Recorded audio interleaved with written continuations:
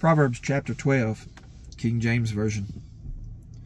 All others are perversions. They promote truth decay. Whoso loveth instruction loveth knowledge, but he that hateth reproof is brutish. A good man obtaineth favor of the Lord, but a man of wicked devices will he condemn. A man shall not be established by wickedness, but the root of the righteous shall not be moved. A virtuous woman is a crown to her husband, but she that maketh shame is a rottenness in his bones. The thoughts of the righteous are right, but the counsels of the wicked are deceit. The words of the wicked are to lie in wait for blood, but the mouth of the upright shall deliver them. The wicked are overthrown and are not, but the house of the righteous shall stand. A man shall be commended according to his wisdom, but he that is of a perverse heart shall be despised. He that is despised and hath a servant is better than he that honoureth himself and lacketh bread.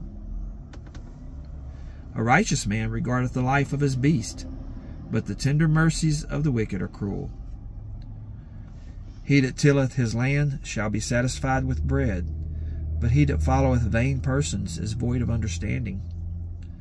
The wicked desireth the net of evil men, but the root of the righteous yieldeth fruit. The wicked is snared by the transgression of his lips, but the just shall come out of trouble. A man shall be satisfied with good by the fruit of his mouth, and the recompense of a man's hands shall be rendered unto him. The way of a fool is right in his own eyes, but he that hearkeneth unto counsel is wise.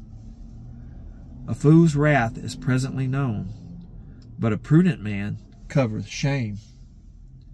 He that speaketh truth sheweth forth righteousness, but a false witness deceit. There is that speaketh like the piercings of a sword, but the tongue of the wise is health. The lip of truth shall be established forever, but a lying tongue is but for a moment. Deceit is in the heart of them that imagine evil, but to the counselors of peace is joy. There shall no evil happen to the just, but the wicked shall be filled with mischief. Lying lips are abomination to the Lord, but they that deal truly with it are his delight. A prudent man concealeth knowledge, but the heart of fools proclaimeth foolishness. The hand of the diligent shall bear rule, but the slothful shall be under tribute.